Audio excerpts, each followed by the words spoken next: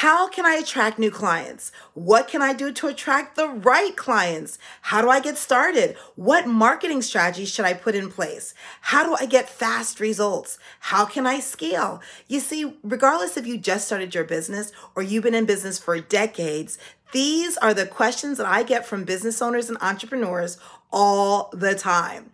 And I think these are the key problems coaches and consultants face, and it's one of the most overwhelming and overcomplicated topics out there.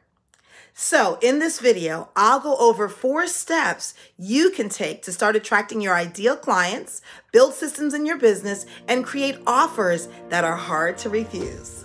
So before we dive in, if you want to stay up to date with the best advice and techniques to run a successful, purpose-driven coaching and consulting business, subscribe to my channel and hit the notification bell to be notified when I post a new video every week.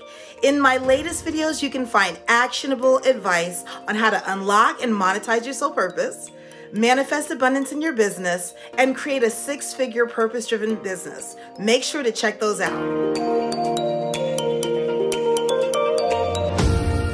And for those of you that don't know me, I'm Melissa Hughes, the CEO and founder of the Live Rich Spread Wealth movement and company. I've earned my first million by the age of 31, and my business has generated 6 figures a year ever since. My established systems for success help large corporations like Microsoft, Motorola, and ESPN, as well as smart startups and individuals to accomplish their business goals. My clients achieve tangible results through proven strategies with grace and ease. That's why they call me the guru of implementation. So if you're looking for your practical advice on how to get your business off the ground and attract high-paying clients, you are in the right place. Let's dive in. Number 1, focus on your ideal clients. It may sound obvious, but a lot of entrepreneurs and business owners focus on attracting clients versus attracting the right clients, and it makes it so much harder. And when I dig deeper, I realize that many people don't know who their ideal clients are, or they don't know their market niche and they don't understand what they really want and need. You know, in order to be very successful in business and truly make big impacts in your purpose-driven business, you have to be intimately aware of who your ideal clients are. So when you don't, you end up marketing their products, your products and services, hoping that the right person will stumble upon them and decide to buy, and it rarely happens. So the truth is, it doesn't matter how well you market. If you market to the wrong niche, you'll never see the results that you're looking for. So the first step is to attract your ideal coaching client. And know your ideal clients, like really know them. Not only know, their age, where they are, where they hang out, but also you need to know what are their psychographics? How are they feeling? What are they looking in? What are their needs? So this is how you do it. And there's actually endless ways, but what you really need to focus on is 2 key steps. First, build assumptions about your ideal clients. Who are they? What they want? What are their pain points? And where do they hang out? At the end of the day, you need to really know who these folks are. And what are the results that they're looking for? And what drove them to want those results in their life or their business in the first place? Second, test your assumptions with research, with customer interviews, social media polls, and emails. Aim for how many responses you can get and focus on asking the right questions so that you can truly gain more insights on who your ideal clients are and what they actually want. At the end of the process, what you should have is your ideal client avatar, completed with information and insights that will be key in defining the success of your marketing efforts. Because at the end of the day, if you do not have marketing, you have no way to attract your ideal client, but you got to do the work to get the results that they deserve and you deserve. Let me know in the comments below if you already know who your ideal clients are, or if you have questions about the system and methodologies to run your ideal client avatar research. Number 2, get your humanity message right and have a compelling offer. I go in depth on the concept of the humanity message in my previous video that you can check out right here. So let's focus on your offer. And the most important thing is that your offer must be congruent with what your customer wants, needs, and is willing to pay for. That's why number one is so important. In order to have a relevant offer, you need to know your ideal client intimately. Because if you don't, if it's not what they really want, it's going to be very difficult for you. And if it's not what they really need, there's going to be resistance to them buying anything from you in that regard. And you want to reduce resistance in your sales because you want the sales to be effortless. You want it to be quick and easy. You do not want to make this a hard process. So they're not going to be quick and easy if it's something that they really don't want. If it's something that they really don't want, it's going to be hard to get a yes on the phone or in person. It's going to be hard to get a yes via email. It's going to be hard to get a response through follow-up. The most important thing is that your offer is congruent. So make sure you're selling people what they really want or need. So here's the 5 things your offer needs to have. The name of the offer, because you have to know the name of it in order to talk about it. The price of the offer.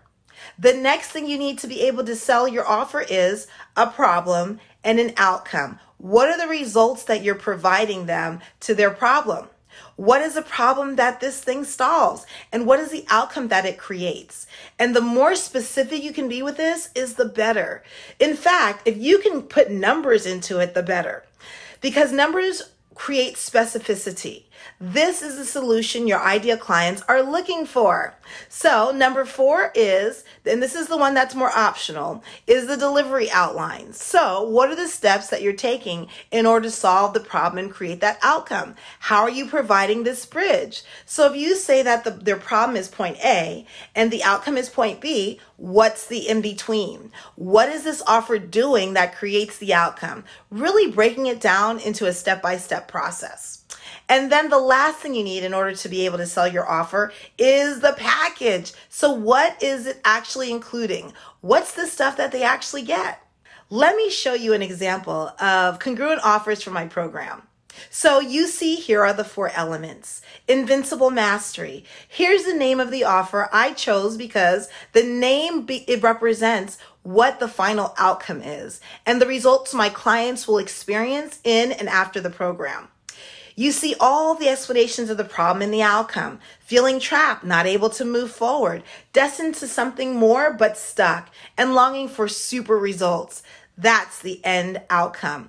The package, here's what's included. 6 weeks live training with Melissa Hughes, valued at $6,000. Free access to the Live Cash Infusion online training, valued at $5,000.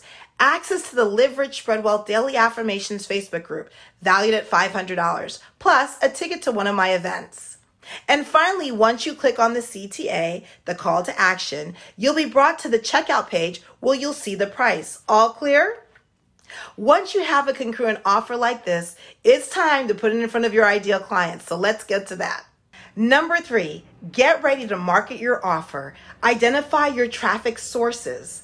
A lot of people think that making money is very, very complicated. And there's a million different steps and a million different ways to do it. I think that it's largely because the marketplace is so crowded and confusing. There's only 2 steps that you need to make money in your business, in any business, online or offline, and it doesn't matter. There are only 2 steps to making money, and here they are. The first is to create an offer, which we covered in the previous step. The second is you send traffic to it. You create an offer and you send traffic to it. The source of your traffic will change if you're an established business or if you're just starting out, but the bottom line doesn't. You need to get your compelling offer in front of your ideal customer's eyes.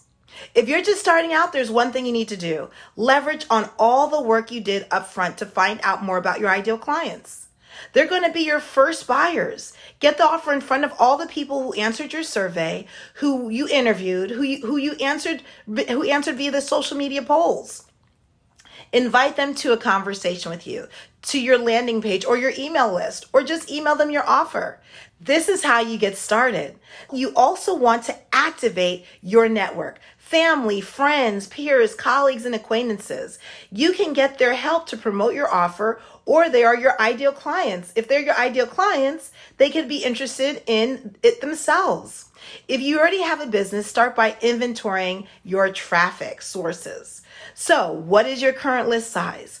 Who are your current clients, previous buyers, Facebook group members, social media followers, previous referral partners, previous leads, people on your wait list for your services, people you can think of who may be a fit for your services.